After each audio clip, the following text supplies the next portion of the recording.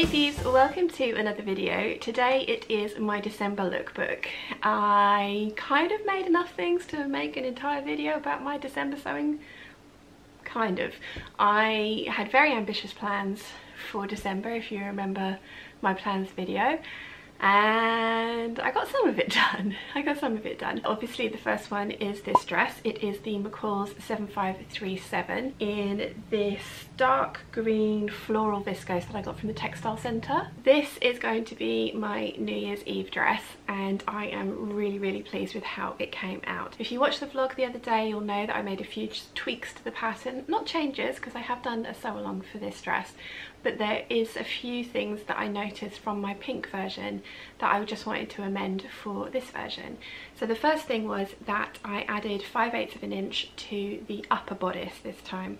The lengthen and shorten lines, did it have lengthen and shorten lines? I don't think it did. I think I had to make those up, but I added those to the midriff panel, and whilst that has worked and it does sit on my natural waist, when I made the pink one I had to sew both of the waist panels or the midriff panels on with 1/4 of an inch seam allowance, because this part was just that little bit too short and I would have ended up with the seam kind of sitting kind of on the underneath of my boobs, which is not a look that I like. So when I came to make this one, I added 5/8 of an inch along just the bottom of the panels. I didn't slash and spread the middle of the panel, I just added 5/8 of an inch along the bottom, and that's worked really well. I also added 2 inches of length to the sleeves so that they would stay down by my wrist when I pulled my arm out like that. I could maybe possibly add another inch looking at it like that, but then I mean, how often do I walk around like this? Not that often. And when my arms are down it does sit on my wrist. I also can pull it up. I left the elastic loose enough so that it was comfortable to wear at this point of my arm, whereas the last one that I did, that I made the elastic quite tight at this point, and then when it comes up it is quite noticeably tight. Not uncomfortably so, but notably. It's less comfortable than this one, should we say. But yeah, I am really pleased with this dress. I think it looks awesome. It's very on trend because dark florals are in this autumn winter. I mean, we've been having this discussion in the waffle comments. I am definitely not a fashionable person, and nor am I trying to be. I want to make clothes that suit my figure and suit my aesthetic. I'm very lucky that I get to work from home, so I don't have a uniform that I have to stick to or a dress code that I have to stick to. I think every job that I've ever had has had a uniform as well. Some of them have been much more fun than others. Playboy bunny.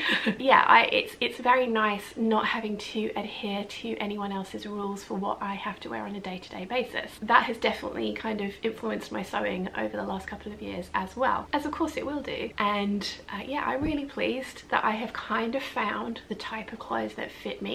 Now, I was going to make a half circle skirt to put onto the bottom of this dress, but I was worried that I wouldn't have time to get this sewn up, and that if I did have time to get it sewn up, I was also worried that the circle skirt wouldn't have enough time to drop on the bias in the way that I would want it to for me to hem it in time to wear it for New Year's Eve, because this is my New Year's Eve dress. So I decided to go with the rectangular gathered skirt that comes with the pattern, and I do like it. I like the pink one, although I haven't worn the pink one yet, as we've discussed. I do really like this green one.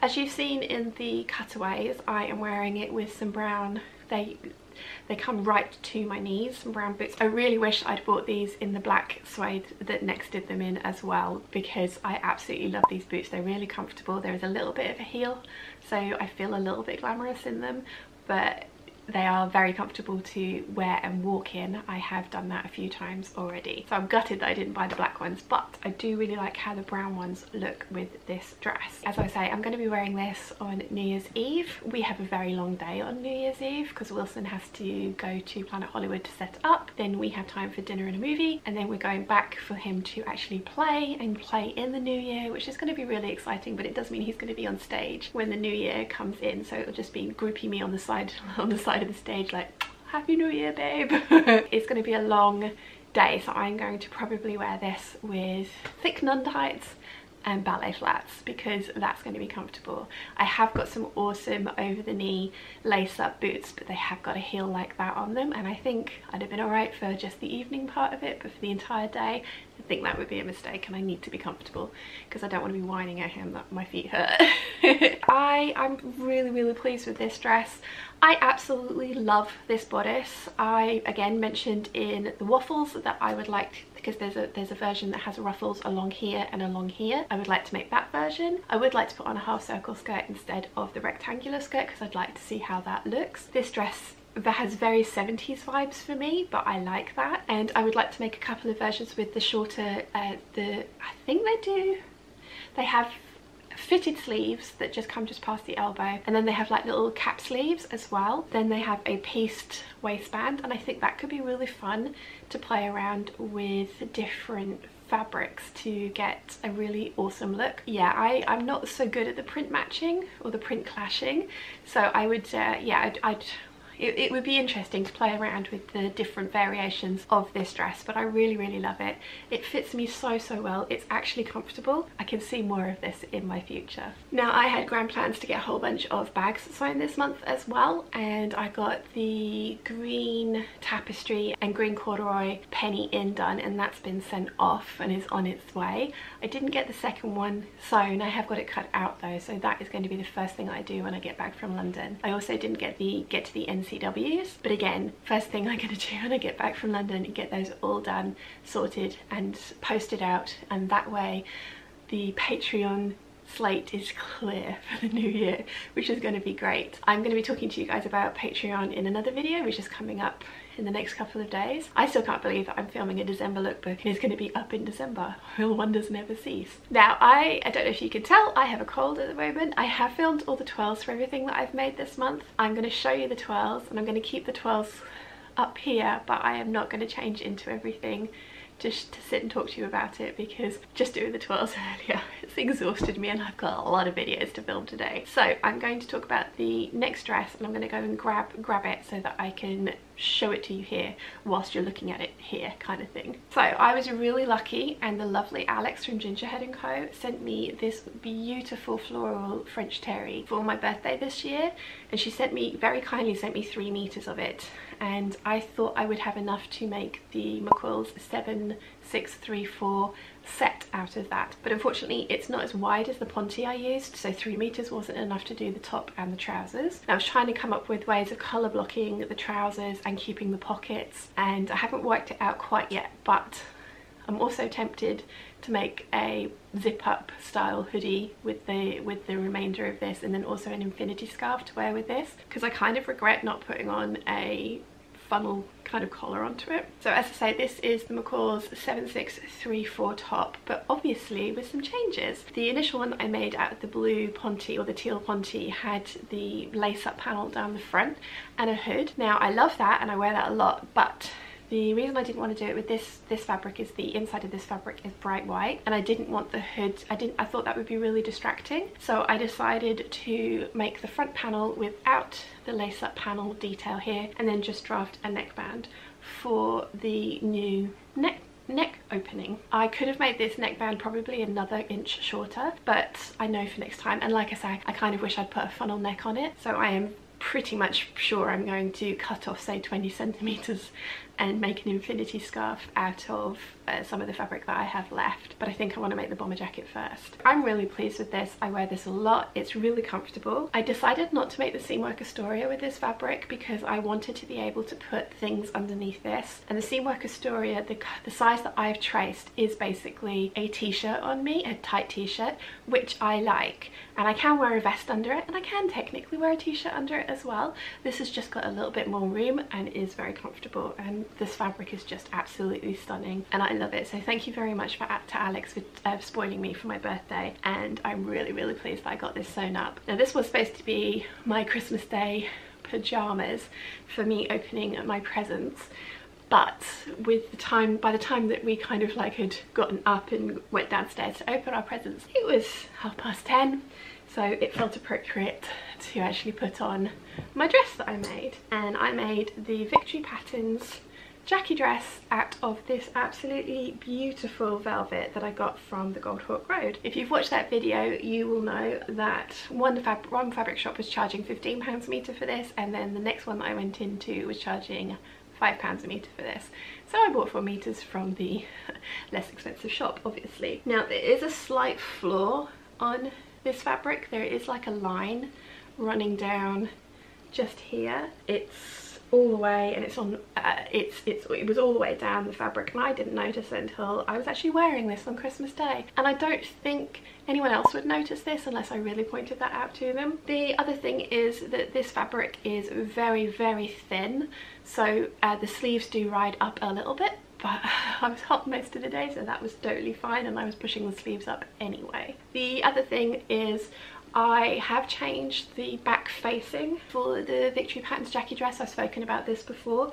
The facing was smaller than the back panels, and I just found that it kept, even with the understitching and the interfacing and doing everything as the pattern recommended, I found that the facing, these would roll out.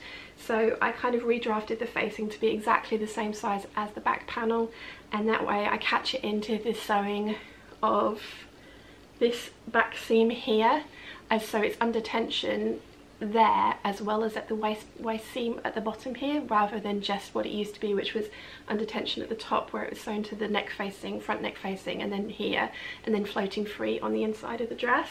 And I just find for me that makes it sit a lot flatter.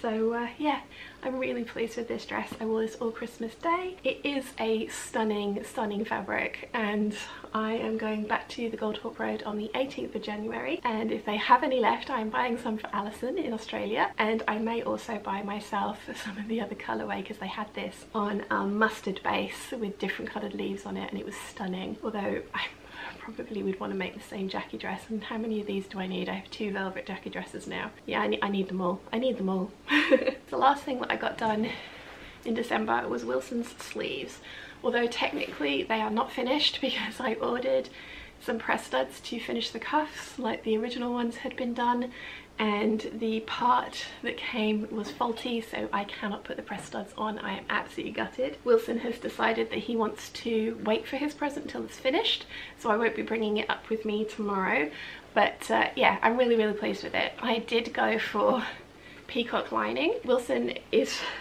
I think it's fair to say, a bit of a goth, and bright colours and bright patterns are not his thing, but I needed this to represent me a little bit, so I put in peacock lining, and it's a fairly dark peacock, and realistically when he takes his coat off you're never really going to see it. I also, on your guys' advice, added my KB label to the inner pocket because it's by Calvin Klein and now me.